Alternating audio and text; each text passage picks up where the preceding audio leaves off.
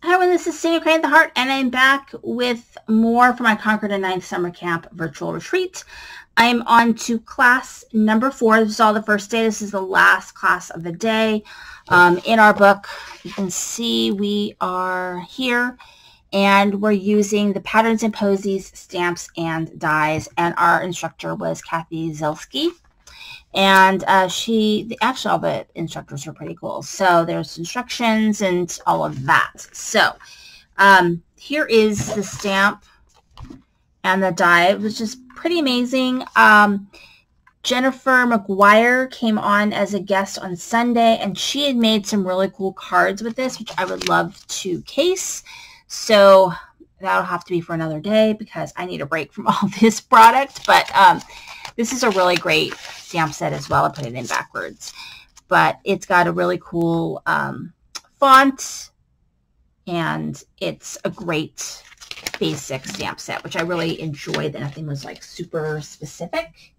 So you really could get your money's worth out of it. So the first card we made was this one, which is a crap load of die cutting. I got to tell you, a crap load of gluing and die cutting, but I think it's really fun. So this is a slimline card, and we basically just cut a variety of stuff from that die set and then laid it out on there. I think we used the long vines. This is a slim line, and then just kind of alternated patterns and all of that, and created this sort of fun, kind of funky vibe. And then the other card we made is a gatefold card. This says, "For all you do." And then it says, "Thanks."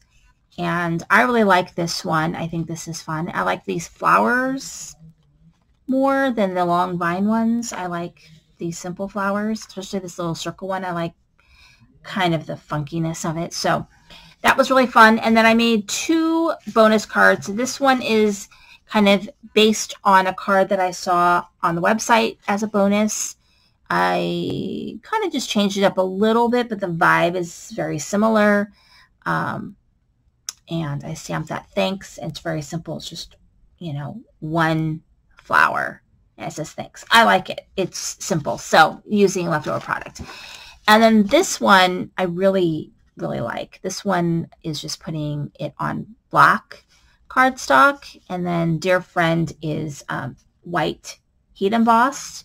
We got some of these enamel dots in our kit, so I used those, and I really just kind of, I think I had this long stem left. I think that's what kind of started me on. I had a couple pieces left, and then I just cut a few more of my favorite flowers to make this card. And I really like it. It's got a cool sort of Nordic kind of vibe.